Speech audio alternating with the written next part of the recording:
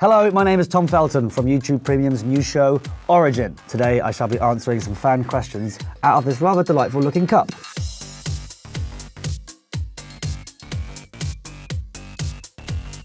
Emma Watson revealed her first crush was you while filming the first two Harry Potter films. Was the crush mutual? Let's move on, come on now, there's no need for this. We've been very good friends for a very long time.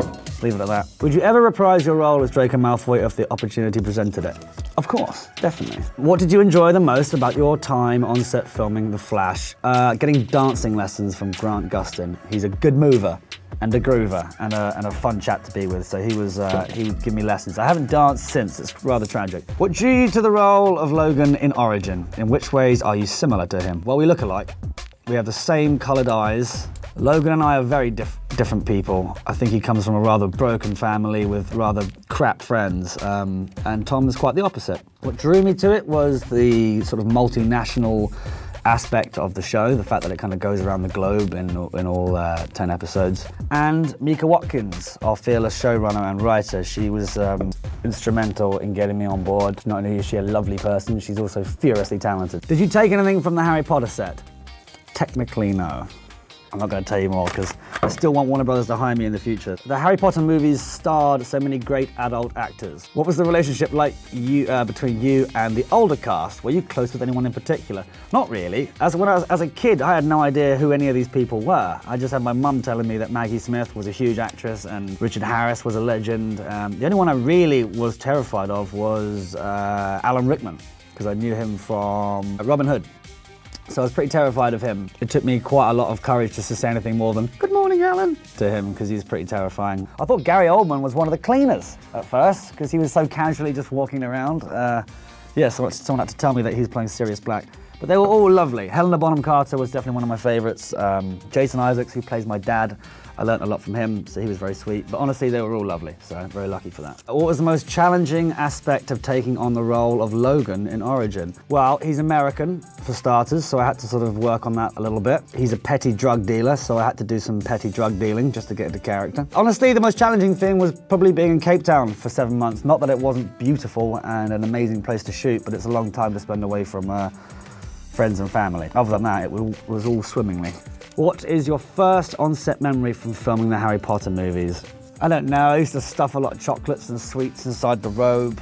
And I remember they used to melt and they get stuck in there and then they shouted at me and they got sweets banned from set because of me. What do you think Julian Albert has been up to since he left Star Labs for England?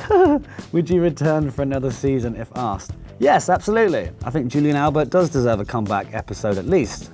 What's he been up to? Waffling around in England, I suppose, yes. I'm not even sure what the excuse was that they gave for why Julian Albert didn't return, but he's bloody busy in England by the sounds of things. You've released music in the past. Are you planning on releasing more songs and potentially an album? Yes, I am. I'm still recording and still dibbling and daddling with a few tunes, and I do hope to make an EP at least, or a short album of some sort. I'm not sure when or how or why, but I'm going to do it at some point, so thank you for your interest. If you could go back and film one Harry Potter movie all over again, which one would it be and why? Bloody good questions, people. I'm enjoying these. I don't know, really. I mean, I wouldn't change anything, although I'm sure I ballsed a lot of it up when I was there. Maybe the last one, because it was the longest. A bit more time to soak it all in. Well, I would want to go back, but also I wouldn't want to damage anything further than I already have. So maybe just the last one, that'd be fun. Does a text thread with you and the rest of the Harry Potter cast exist? Is there anyone who you keep in touch with the most? I think there is. I never answered it. I think I got in trouble with Emma once for not paying any contribution to that. But there is, but we're all pretty naff with phones, to be honest with you, so I'm not sure how up to date it is. Well, Matthew Lewis, young Longbottom, he lives around the corner from me, so I see him quite regularly.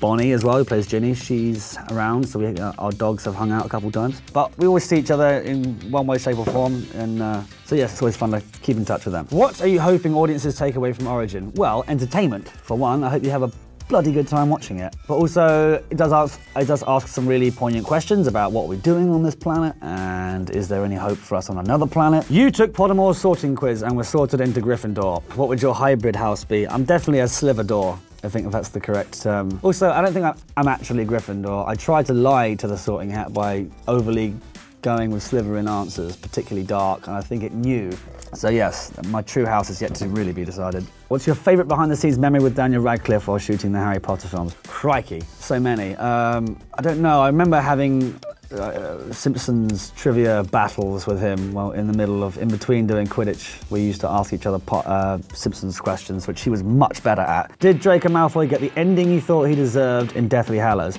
Absolutely not. He should have killed everyone and run off into the sunset. No, of course it was perfect. Joe wrote some fabulous stories and I dare not amend them at all. Thank you, the cup is empty. Thanks for all your lovely questions. You're actually much better than most interviewers. See you around. Watch Origin, YouTube Premium.